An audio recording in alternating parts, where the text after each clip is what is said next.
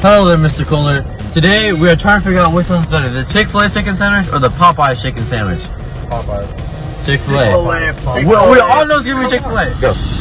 Okay, so we would like 3 Chick-Fil-A chicken sandwiches. Okay, now we got the Chick-Fil-A. We're now at Popeyes. Yes, sir. We'll report to you after we are Yes, done. hello. Can I have 3 chicken sandwiches, please? What does it look like? Okay, slide. Okay. Popeyes. Okay, come on. Popeyes. Packaging. Popeyes.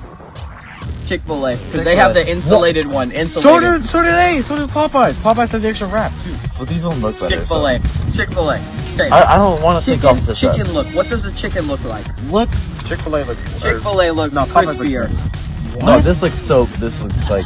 This looks like flabby. Wiggle, like jiggly, dude. Get out of here. Chick-Fil-A looks better. Okay. Alright. Buns. Taste? What does the buns look Oh like? my god. Popeyes looks way better. No. Yeah, I'd probably agree with the Popeyes buns look better. Okay. Alright, Taste. Popeyes. Popeyes first? Popeyes first. Popeyes first. Already? 3, 2, 1, go.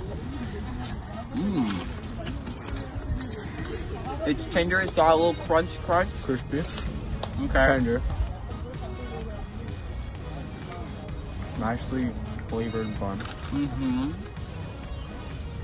It doesn't taste all that good. It's just good. Okay. Chick-Fil-A next. Chick-Fil-A. Sauce or no sauce? Can we put sauce? No on? sauce. No sauce. No sauce? Yeah. For the first bite. Alright. So that's all we're judging. 3, 2, 1, go. I don't know, man. No crunch.